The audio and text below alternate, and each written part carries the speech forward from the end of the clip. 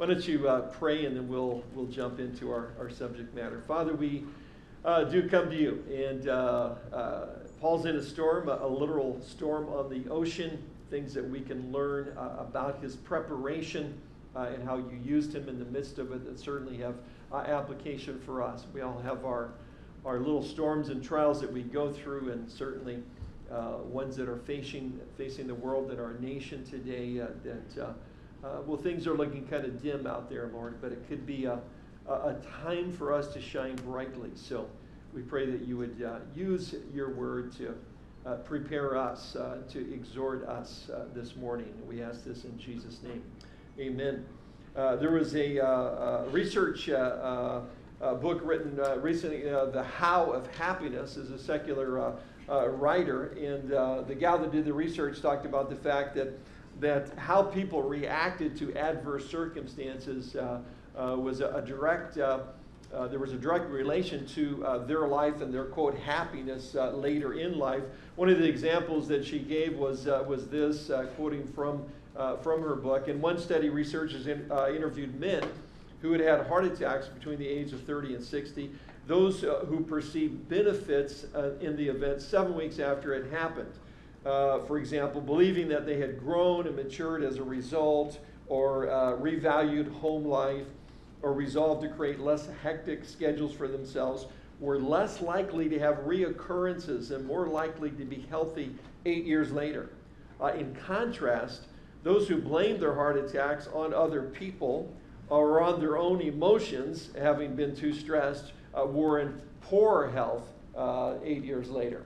How we react to circumstances, the trial, the circumstances in our life, and certainly the Bible has a lot to say about it. One of those passages is 1 Peter 1:6. Here, Peter writing and the fact that we should be able to rejoice over trials because of the benefit he mentions here. He says, "In this you greatly rejoice, though now for a little while, if need be, you have been grieved by various trials, that the genuineness of your faith, being much more precious than gold that perishes, though it is tested by fire, may be found to praise, honor, and glory at the revelation of Jesus Christ." Peter is saying that we go through trials and difficulties. They are grievous. They're very real. At the same time, they end up proving our faith to be genuine to ourselves, certainly, and to others around us. Again, it's a time where God shows himself faithful to us, that we can rely and trust in his promises. A number of years ago, there was, for a couple of years, there was a bunch of big stadium kind of venue men's events called Promise Keepers, and I had the opportunity to attend one of those. We were in Southern California. My dad and my brother and my brother-in-law all flew down. We went to Anaheim Stadium with just me and 50,000 other of my close friends were there.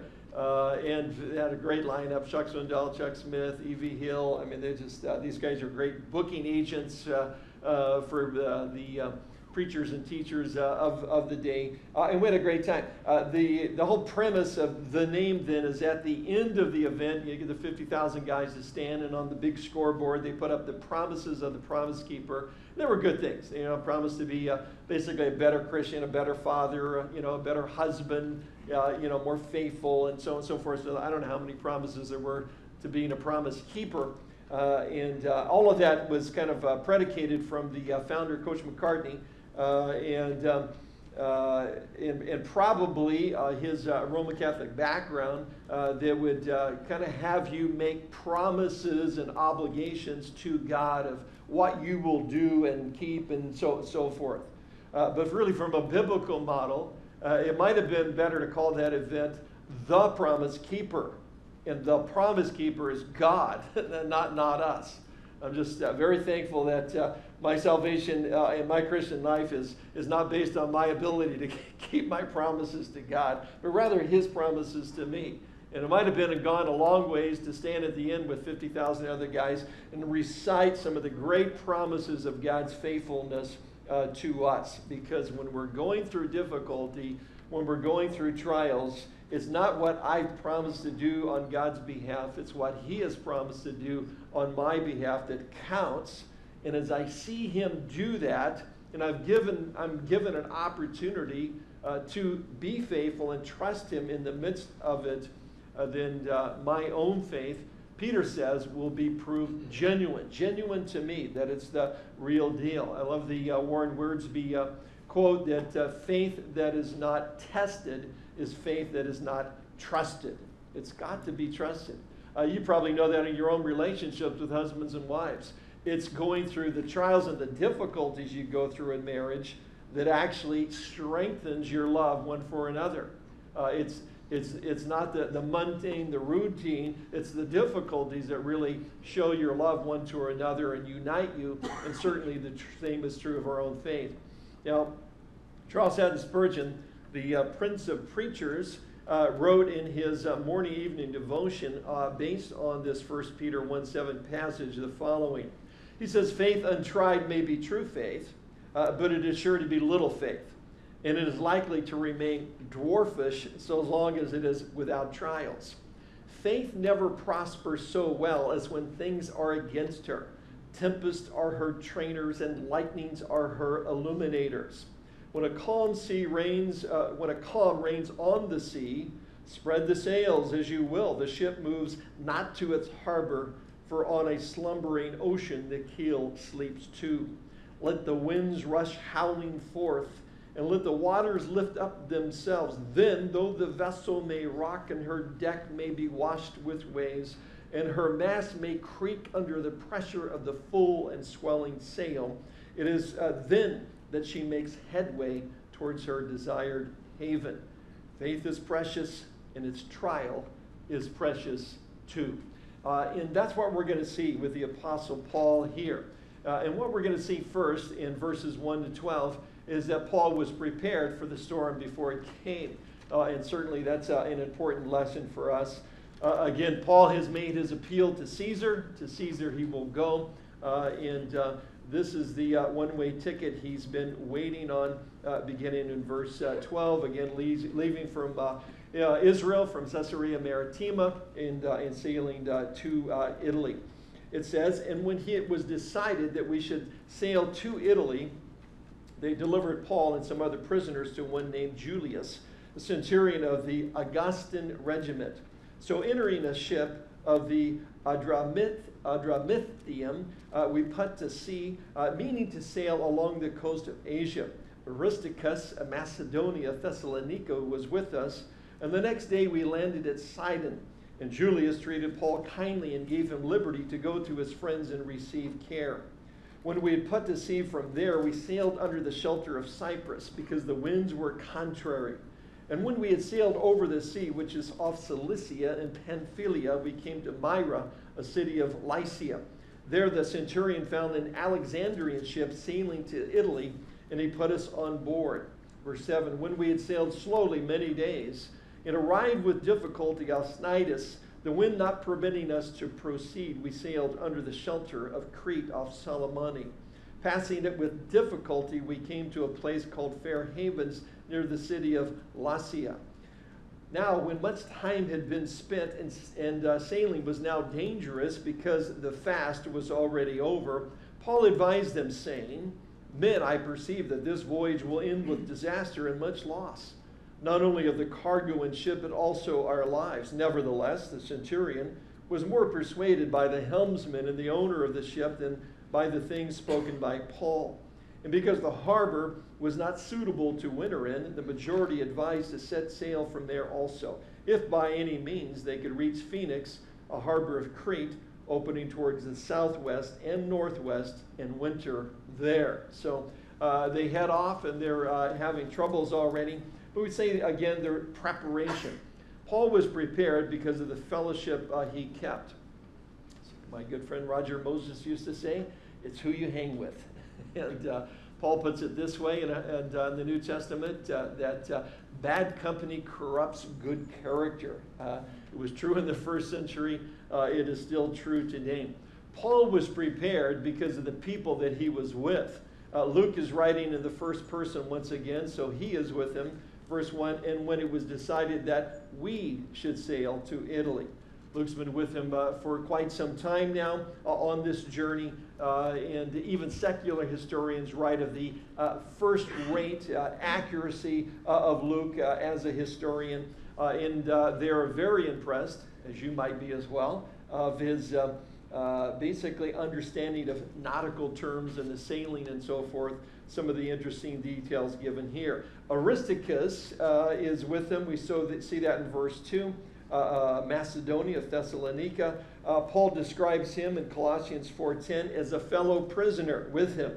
Again, not that he literally is a prisoner, but he's with Paul during these kinds of hardships. Both of these men are there by their own choice. They don't have to be, but they are willing to risk their life. And if you hung out with Paul very long, trust me, you were risking your life. They were risking their life to be with Paul and be with him on this journey.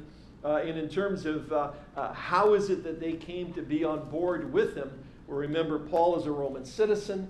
As a Roman citizen, appealing to Caesar for his day in court with Caesar Nero. On the way, he could bring on board any of his slaves that he wanted to bring. Who are those guys?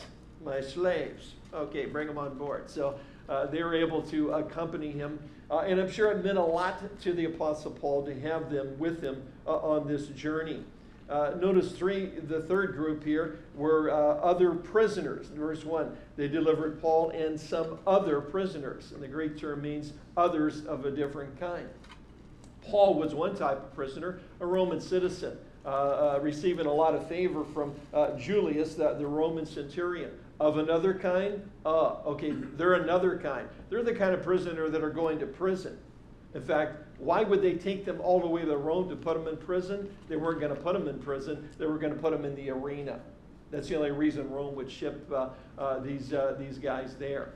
For the entertainment of the noble Roman citizens. So they could sit in the Colosseum, be half drunk most of the time, and watch other fellow human beings being eaten alive and torn apart by wild animals. That was the entertainment of the day, so for the glory of Rome. So there's these men and women that are in a very desperate situation as well. Paul's going to have a chance, of course, to stand up in the midst of the storm because he was prepared before he got there and have an impact, a chance to impact their lives. And then I mentioned the Roman centurion, Julius of the Augustan regiment. Some translations would say imperial regiment, most likely trained as a personal bodyguard of Nero himself. It's interesting, all of the military officers, Roman officers we meet in the New Testament, they all seem to be men of tremendous integrity, and many of them very open to the gospel, as we see early in the book of Acts with Cornelius, and of course through the ministry of Jesus as well. But Paul is prepared for the storm because he's got some people around him that love him, that care about him, that will pray with him and pray for him. And I can tell you it makes a big difference when you're in the storm.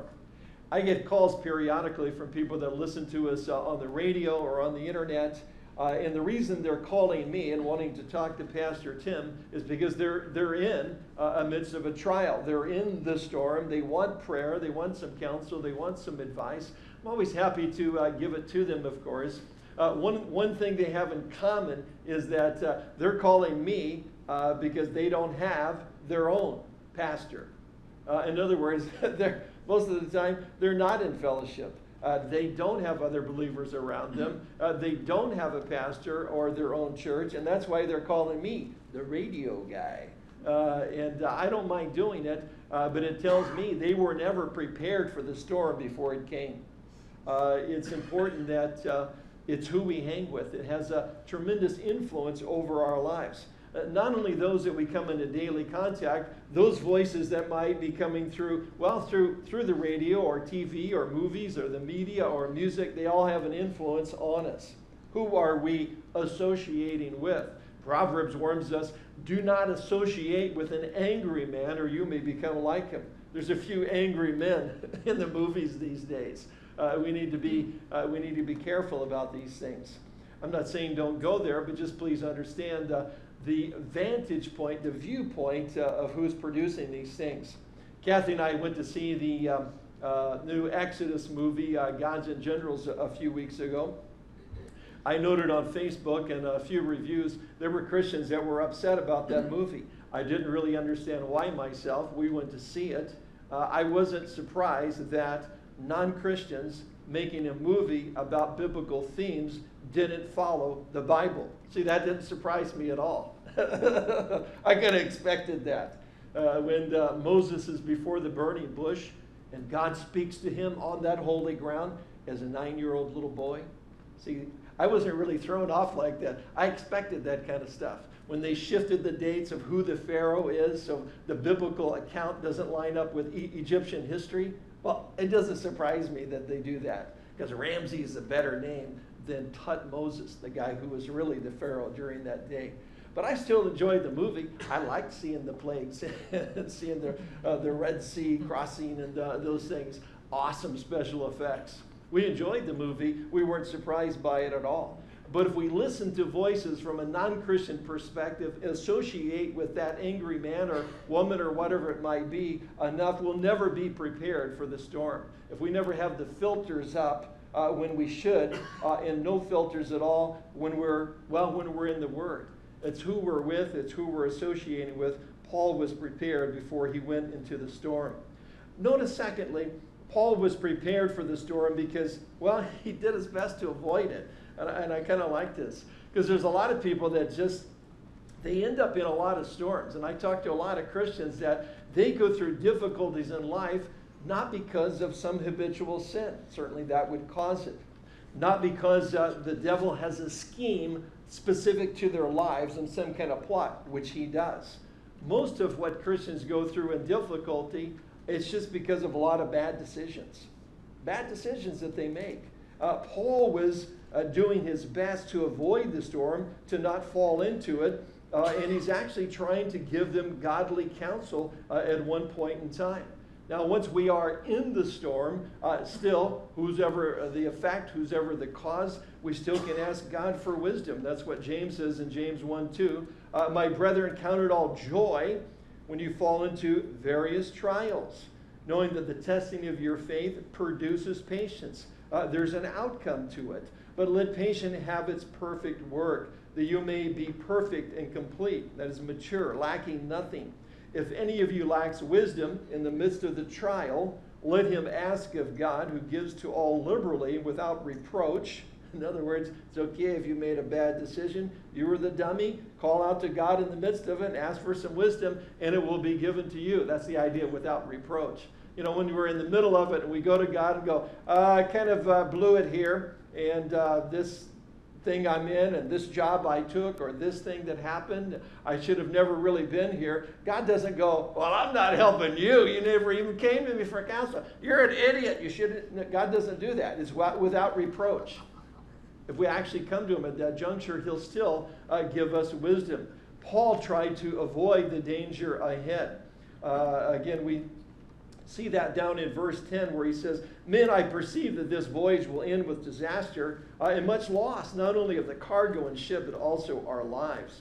Nevertheless, the centurion was more persuaded by the helmsman and the owner of the ship than by the things spoken by Paul. Now, it's interesting. Where did Paul get this tidbit of information that he warns them with? Did God speak to him? Not yet. Not yet. He will later, and he'll say something different. Later, God will appear or speak through an angel to the Apostle Paul on board the ship in the midst of the storm and tell him no life will be lost, but the boat's going down. Paul's saying, you know, if we go out in weather like this, we're going to have real problems. And he's just basing it on experience and logic and what was reasonable. Verse 9 makes reference to the fast. That's the Day of Atonement. The Day of Atonement comes in the fall, usually late September or early October. It's difficult sailing from September to November. It's impossible to sail from November to February. They're kind of right on the edge of it. If they set sails now, Paul knows it's going to be difficult. If they delay any longer, they should just wait until after the bad weather passes. What is that based on? It's based on the fact that Paul has sailed over 3,500 miles. He's crossed the Mediterranean on ship 11 times. He's been shipwrecked 3 times, spending, as he mentions, a night and a day in the sea. He probably had more experience on the ocean than most of the guys on the boat who were the sailors. And so he's just using reason and logic. Let's be reasonable here.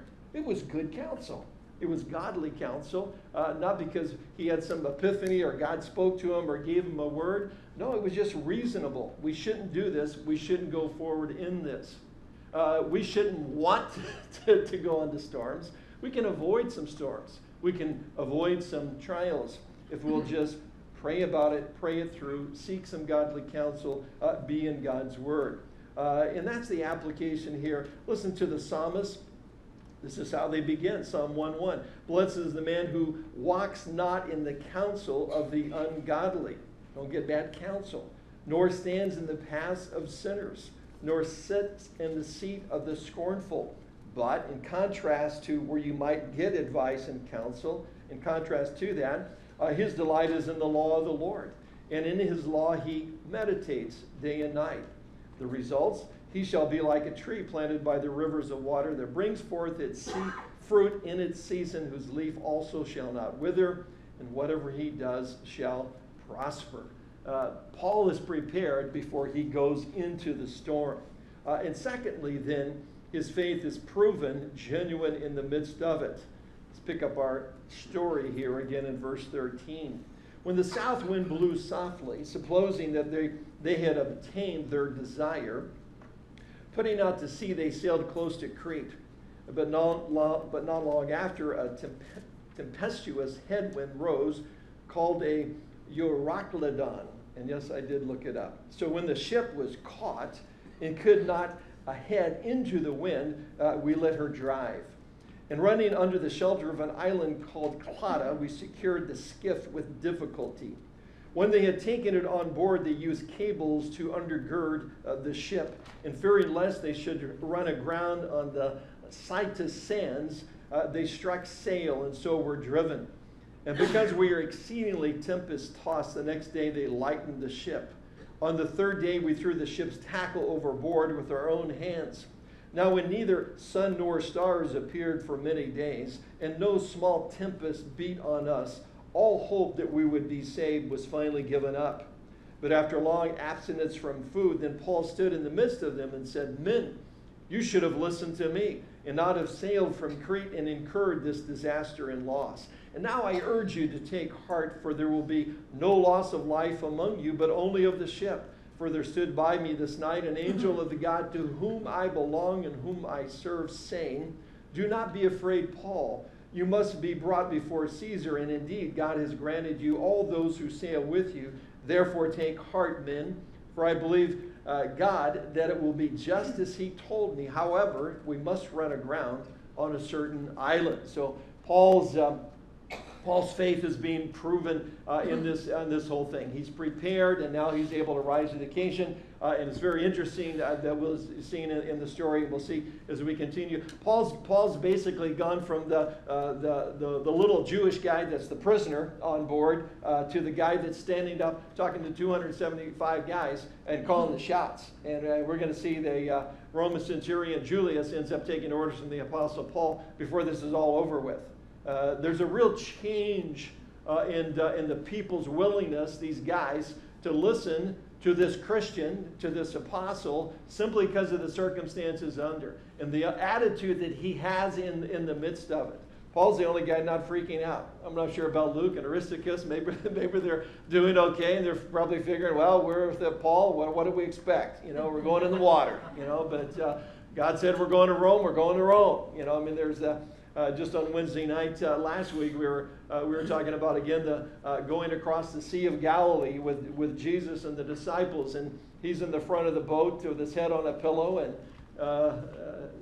nice touching detail. I appreciate the fact, and his head on a pillow, fast asleep while this storm is raging around them, and they're all freaking out, not thinking that, well, Jesus is here. We're going to that side. I think we're going to make it for some reason. You know, they're not really thinking it through. Who's with them? Paul is saying, I know whose I am, and I know who I serve. That's why I'm able to tell you this. You know, it's really tough to stand up for God in the midst of, cancer, the loss of your home, the loss of your career job. We're talking real trials that real people you and I go through. And when we're in the midst of that, we got to know who we really belong to and who God really is, and be pretty secure in that. Kind of have that Romans 8 down. There's no condemnation, and nothing can separate me. And there's a lot of great stuff in between. There's things in the Bible I need to come back to remind myself over and over again. Like Paul, I know whose I am. I know who I belong to. I know who it is that I'm serving. Because of that, he's able to prove his faith genuine, we're saying, in the severity of the storm. Well, how severe was it? This word, Eurakladon, I worked hard at it, so I just have to be able to say it a few times. It means it was sometimes translated northeastern. It means it's hurricane force. Josephus writes about being on the Mediterranean in a similar kind of storm on a ship much bigger. It held 600 people, and it went down. So this is a tremendous storm here in the Mediterranean.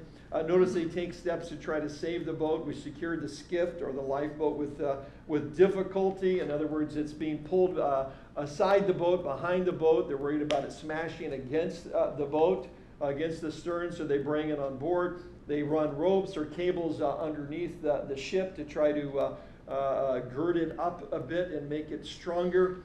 They're throwing stuff overboard, the ship's tackle and so forth. Verse 20, now with neither sun nor stars appeared for many days. They did not have a compass nor a sextant. They could not navigate without the sun, without the stars.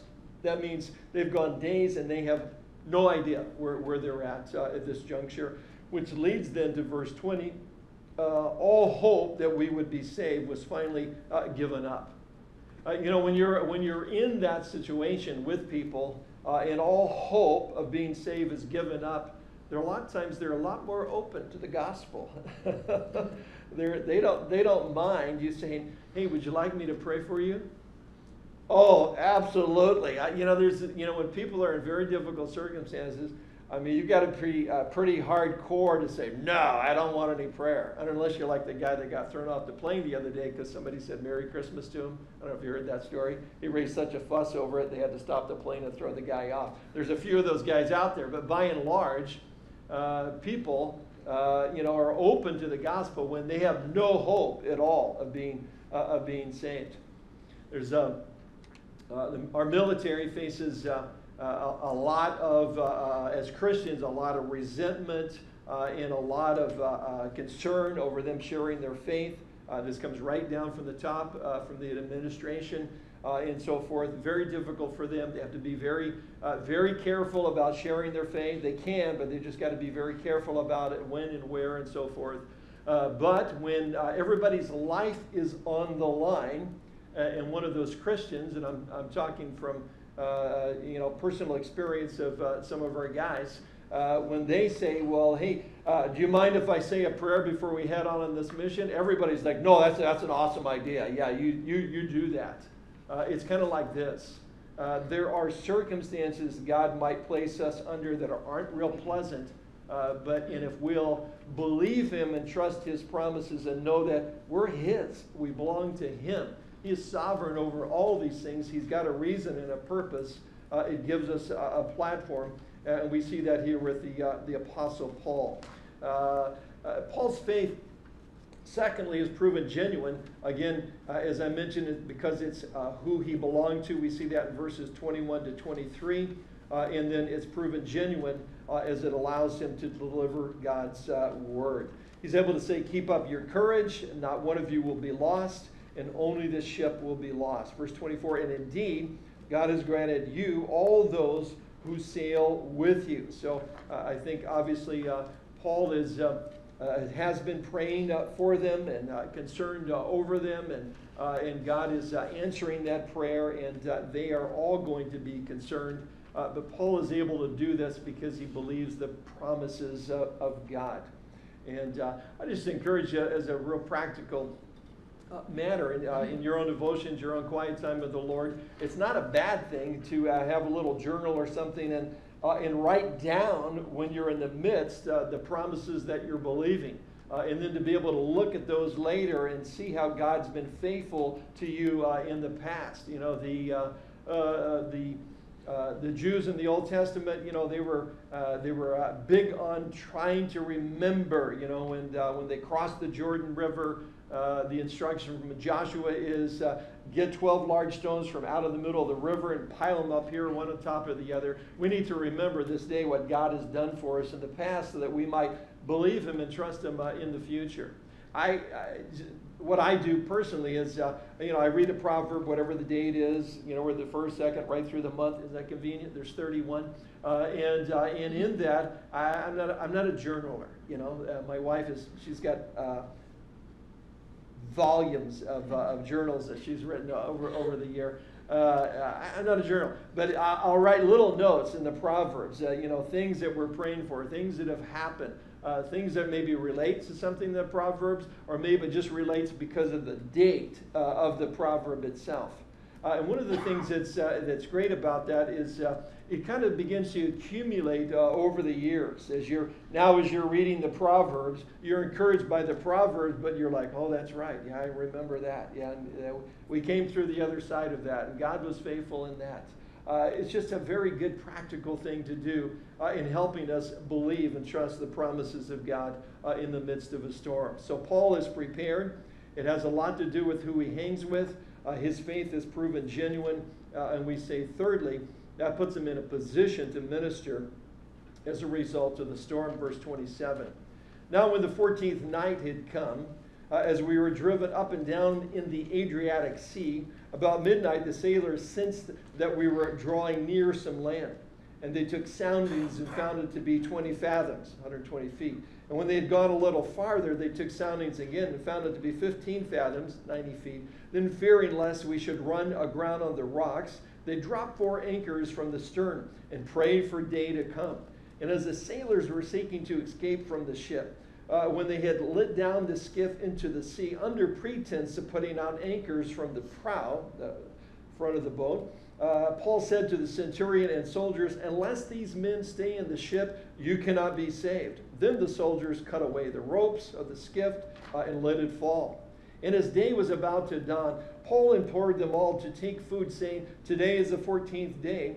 You have waited and continued without food and eaten nothing. Therefore I urge you to take nourishment, for this is for your survival, since not a hair will fall from the head of any of you. And when he had said these things, he took bread and gave thanks to God in the presence of them all. And when he had broken it, he began to eat. Then they were all encouraged and also took food themselves. And in all, we were 276 persons on the ship. So when they had eaten enough, they lightened the ship and threw out the wheat into the sea. When it was day, they did not recognize the land, but they observed a bay with a beach, onto which they planned to run the ship if possible. And they let go the anchors and left them in the sea. Meanwhile, loosing the rudder ropes, they hoisted the mainsail to the wind and made for the shore. But striking a place where the two seas met, they ran the ship aground. And the prow stuck fast and remained immovable, but the stern was being broken up by the violence of the waves. And the soldiers planned to kill the prisoners, lest any of them should swim away and escape. But the centurion, wanting to save Paul, kept them from their purpose and commanded that those who could swim should jump overboard first and head to land.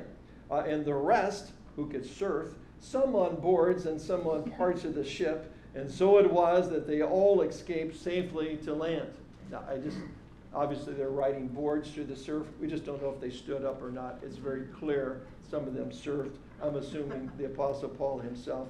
I looked relentlessly for a picture of that, but that artwork has never been done. Maybe that's a stained glass window waiting to happen. I don't know. But Paul was in a position to encourage others. And again, verse 27, there's a reason for the men to be discouraged. In the 14th night, we are still being driven across the Adriatic Sea. So they're a couple of weeks into this, and nobody's eaten a thing.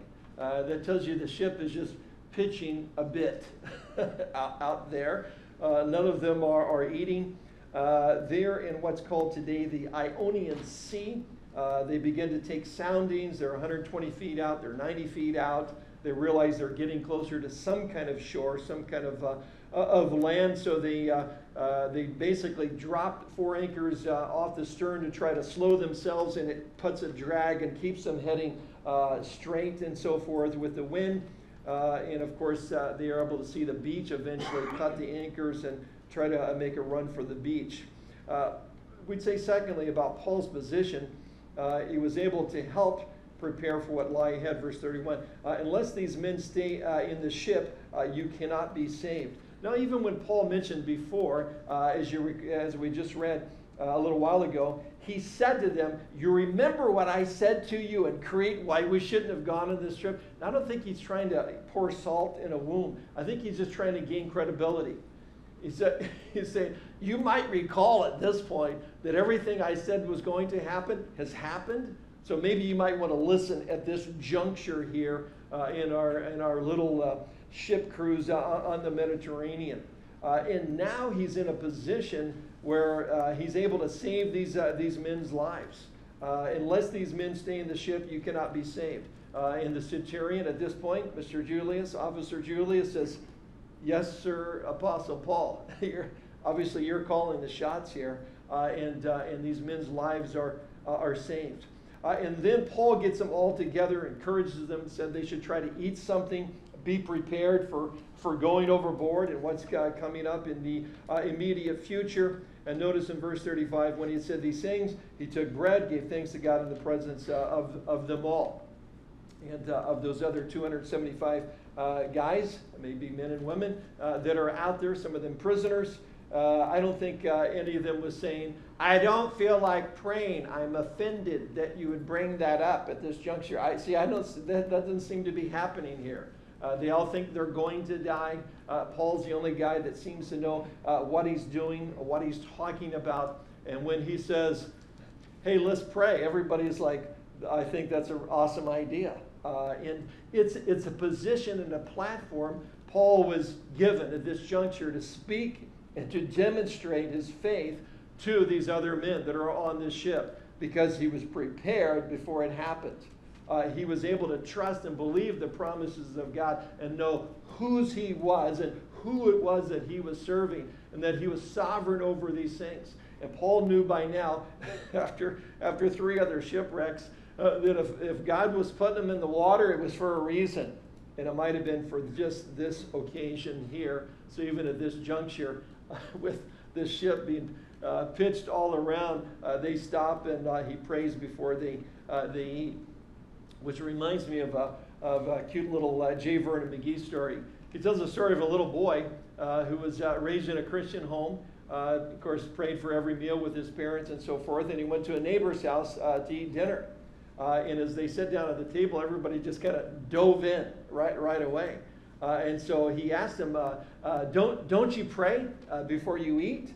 And they said, no, we just eat. And he says, well, that's what my dog does. Good to give thanks ahead of time. And even in the midst of this, Paul is doing this. Verse 38, they lighted the ship and threw out the wheat into the sea. So again, an interesting series of events. God has promised Paul he'd be saved, and those that are with him, Paul's believing that promise. He's giving open thanksgiving to Jehovah God in front of a bunch of pagans. And again, they've all at this point surrendered their authority to the Apostle Paul. Paul says, we're going to pray. We're praying. Paul says to the centurion, don't let those guys get away. Yes, sir. It's just kind of an interesting turn of events, how God can use a person if they'll believe and trust God when horrible things are happening to them. When horrible things are happening to them. And it's just, God wants to use our lives, and sometimes to get us in a position to actually speak into other people's lives. It takes, to be in the cancer ward, you got to have cancer. To get to these places where people have lost all hope. This is not all kind of witnessing. This is not the outcome of every Christian's life. But some of us will be thrown into horrific circumstances, storms, trials. James and Peter said, well, don't be surprised for one thing. And there is a good outcome as a result of it. Your faith is being proved genuine. You're going to develop perseverance and with that character and so forth. But a lot of it has to do with just the platform that God gives us as a result. Again, verse 42, the soldiers planned to kill the prisoners, lest any of them should swim away and escape. But the centurion, wanting to save Paul, kept them from their purpose. If you were a soldier and you were guarding a guy that had life sentence on him, and he escaped, you served the life sentence. If he was supposed to be executed and he escaped, you would be executed. So that's why they're like, they're just going to kill them all. That's the easiest solution here. None of us will bear the consequences then, but their lives are spared because of one man believing the promises of God. Again, practical lessons, very obvious here. Storms are what we see in our own lives. There are storms of perfection and storms of correction. Just because you go through a storm or a difficult time, it doesn't mean that you've done anything wrong. We see the disciples on at least a couple occasions in the midst of a storm, a literal storm, life-threatening storm in the Sea of Galilee, absolutely in God's will. Jesus says, get in the boat and go to the other side. They did, and man, here's a storm. They think they're all going to die. It was a storm of perfection to bring maturity in their lives. There might have been some maturing going on here with Luke and Aristarchus, but there might have been some correcting going on in some other people's lives as well. Jonah is an example of a storm of correction. Again, a literal storm to kind of fit our metaphor here. Jonah is in rebellion against God, refuses to do what God wants him to do, jumps on a ship, gets caught in a storm, and God brings that storm to correct him and bring Jonah back into God's will. Sometimes God does that. He loves us enough to discipline us. He'll bring a trial and so forth. And I know you're thinking already, well, I'm not taking any cruises unless I'm really right with the Lord. But it may not be a literal in the ocean kind of storm. It could just be a trial, storms of perfection, storms of correction. Storms have a way, secondly, of revealing a person's character. Remember the sailors who were going to jump in the lifeboat and kind of try to save themselves and abandon everybody else. And Paul says, if those guys get away, we're all going to die. They cut the ropes and let the boat go away. Storms sometimes God brings into our lives, again, like the correcting, like the perfect, just to show us what's in our own hearts, because sometimes we don't even see it ourselves. There was a great little story in one of the biographies of Hudson Taylor, the founder of the China Inland Missions, and there was a young guy that was applying to the mission, wanted to serve with him in China and so forth. Hudson Taylor takes this young guy into a tea shop and orders tea, and they sit down, and once it's served, they've only been chatting for just a moment, and then Hudson Taylor kind of freaks the guy out by lifting his knees under the table, and he starts jostling the table all over the place. This guy's a little taken aback by that, and then Hudson Taylor stops and says that when trials and difficulties come and things start shaking, what's on the inside will be on the outside. There was tea all over the table.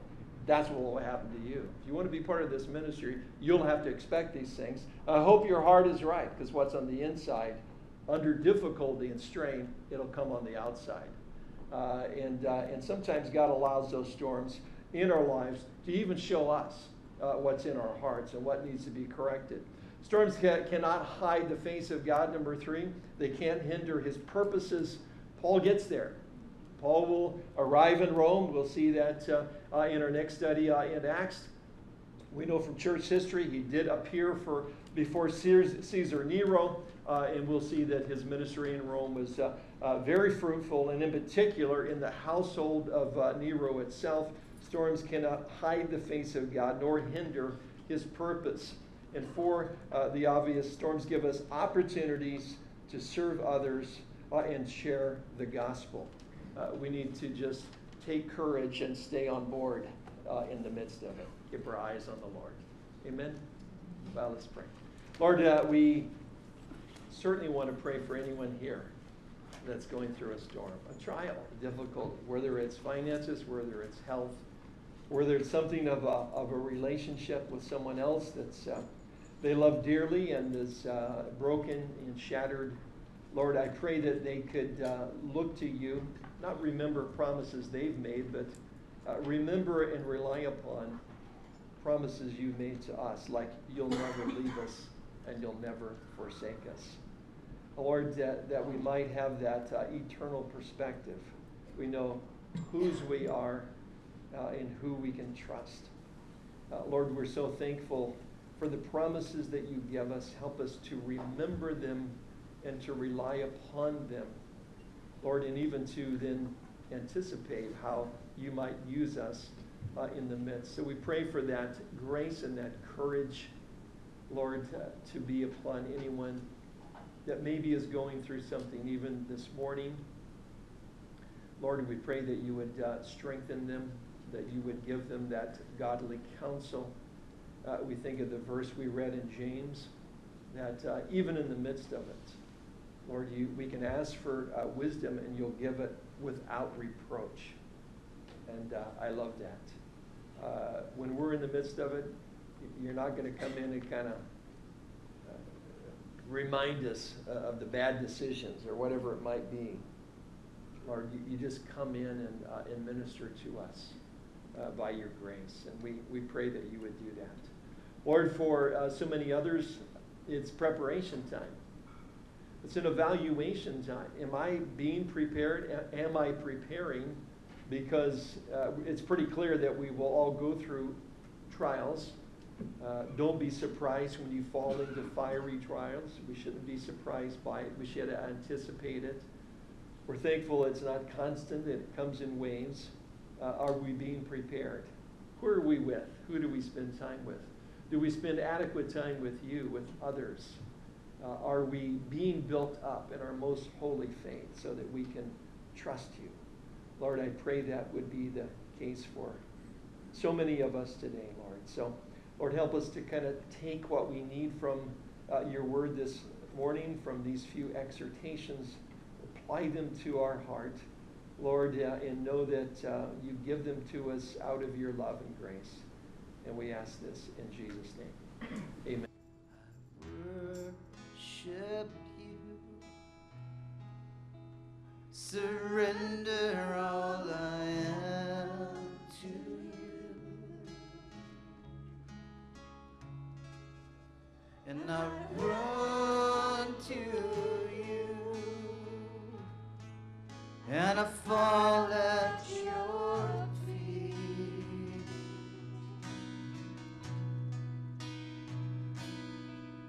I feel your grace embracing me. I see your face. It's telling me you're healing me, restoring my soul.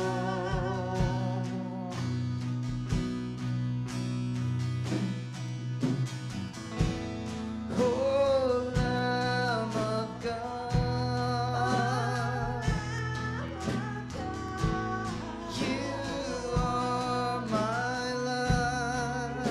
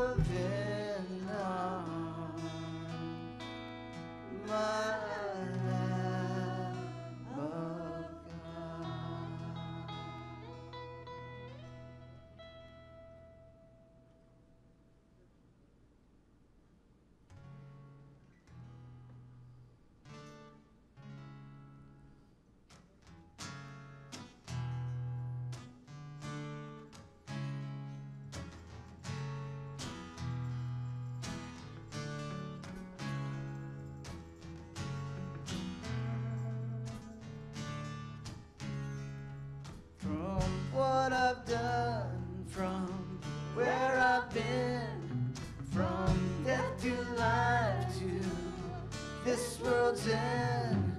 I'm breaking down the walls that been keeping me in.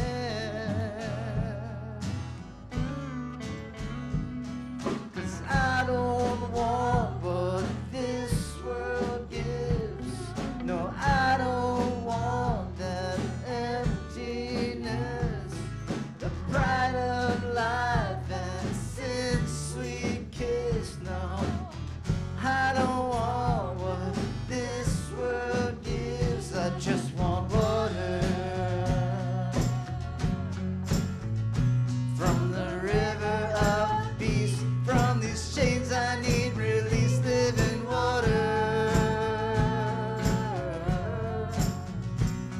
Looking for your light, for the strength to do what's right. It's your love that's lifting me, your love that's filling me, your love that's giving me. Your love is what I need. It's your love that's lifting me, your love that's filling me, your love that's giving me. Your love is what I need. It's your love that's lifting me, your love that's filling me, your love that's giving me. Your love is what I need. It's your love that's lifting me, your love that's filling me, your love that's giving me. Your love is what I need.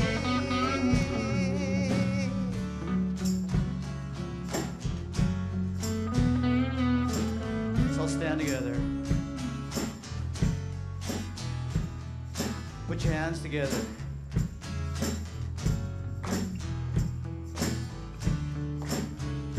I was broken down, I was wandering, alone and wounded, I was suffering.